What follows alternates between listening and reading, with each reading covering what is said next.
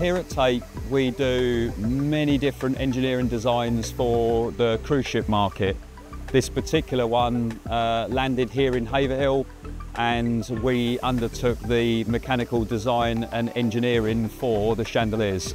So for the project we had 4 static chandeliers. These were covered in crystals and LED, but were not automated at all. Then we had the 2 performer chandeliers. They were the ones that were the most exciting project to work on because we had to lift them up and down, and then independently of those chandeliers we also had inside the chandelier a separate performer who could move up and down. We added into the ceiling some additional locating pins so that when the chandelier wasn't being used it was secured on these pins. To keep the centre performer centred and safe inside the chandelier while they were being lifted up and down, we developed a special guide system within the chandelier that would allow the performer always to be centred irrespective of the movement of the chandelier.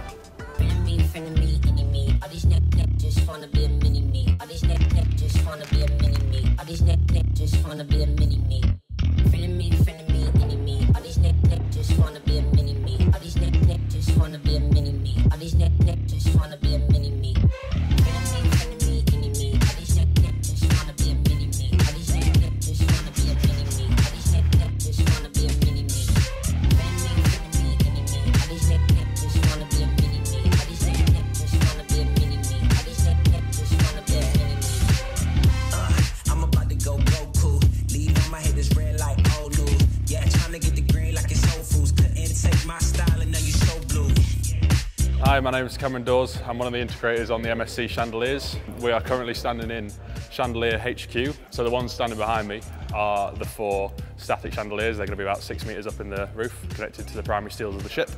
And the 2 that we've already sent are performer chandeliers, where performer's going to be inside them. So on these chandeliers, total we've got about 20,000 crystals spread over the whole of the 6 chandeliers. They're made by Swarovski and it's coming out really well. It's a lot of intricacies in terms of lining up the plates and getting everything to match up correctly. And these are getting populated onto a cruise ship that's going to be the 3rd biggest in the world. It's really tight fit on the performer ones, especially to make sure it all fits in the one unit. Only 5,000 crystals left to go, and then next stop, St. Nazaire.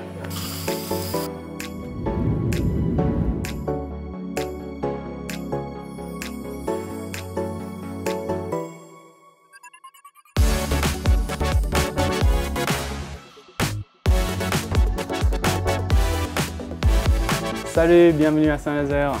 Welcome to the nearly finished Panorama Lounge. So 7 tons of steel lifted later, all the chandeliers are up. We're nearly finished, last bits of snagging getting taken care of this week.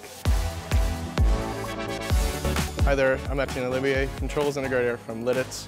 Currently we are on board MSC Europa, doing the first launch of Epic consoles on MSC. There's one in the main theater and one in the aft lounge. Right now we are in the other venue, the World Theater, on the beautiful MSC Europa. During my time on board, I've been training the crew in both venues on how to use the Epic console safely, with performer flying in both venues. The feedback that we've gotten from the crew on board has been fantastic. From the aesthetics of the chandeliers in the aft lounge, to the simple user interface of the Epic console, and to the careful consideration the engineering team in the UK have put into performer safety. I'm Luke Freeborough. I'm the Programme Manager for MSC Cruises, Show Multimedia. Been working with TAIT for the last year and a half on this project. And now we're left with these lovely chandeliers. They are incredibly sparkly and lovely, but it's been great working with the guys. When you tell someone that they want to fly up and down in a chandelier and pour champagne from it, there was no batting of eyelids at all. So we've managed to get there at the end, and it's looking great. We can't wait to see performers on it. All that's left is for the production company to come in and take the chandeliers for a spin.